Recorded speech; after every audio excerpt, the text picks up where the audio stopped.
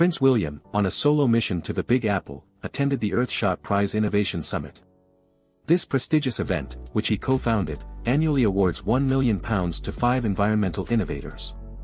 During his visit, he explored the Billion Oyster Project on Governor's Island, met with the United Nations Secretary-General, and had a meaningful conversation with Guillermo Lasso Mendoza, the President of Ecuador. What makes this visit extra special is where it took place, in the British Consul General's official residence at UN Plaza.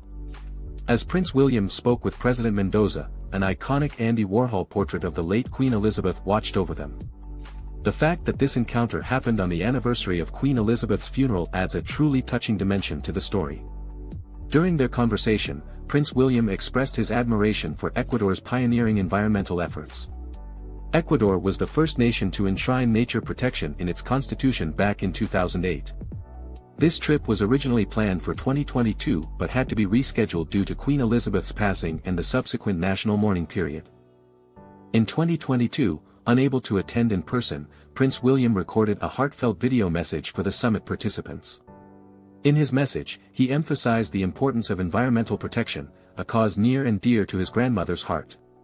He mentioned how proud Queen Elizabeth would have been of the Earthshot finalists, the next generation of environmental pioneers.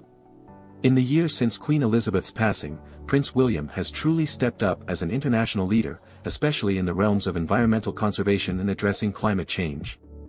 At the Earthshot Prize Innovation Summit, he was in excellent company, rubbing shoulders with global heavyweights like Bill Gates, Caroline Kennedy, and former New Zealand Prime Minister Jacinda Ardern.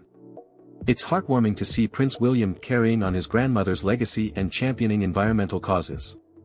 The fact that he had this meaningful encounter with President Mendoza on such a significant anniversary is a testament to the enduring impact of Queen Elizabeth's legacy.